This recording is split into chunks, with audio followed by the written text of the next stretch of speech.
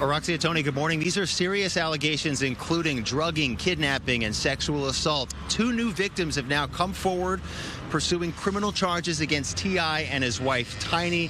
And we can tell you the LAPD has now confirmed it's launching its own investigation. The couple recently in February had their VH1 show, T.I. and Tiny, The Family Hustle, suspended after allegations started surfacing earlier this year.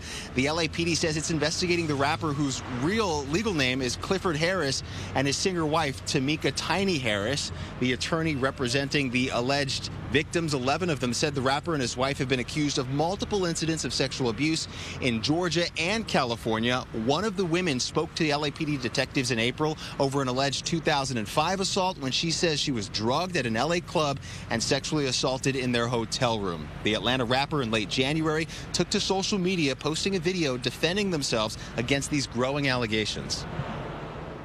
Whatever we ever have done has been done with consensual adults who into what we into and like what we like.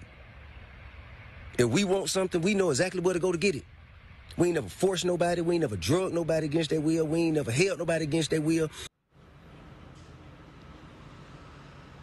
Another woman filed a police report in Las Vegas with similar allegations earlier this month. On May 8th, the rapper and his wife, as you heard in that clip, they deny all allegations and say any encounters were consensual, but that investigation from the LAPD continues this morning. Reporting live at LAPD headquarters, we'll send it back to you, Tony and Araxia.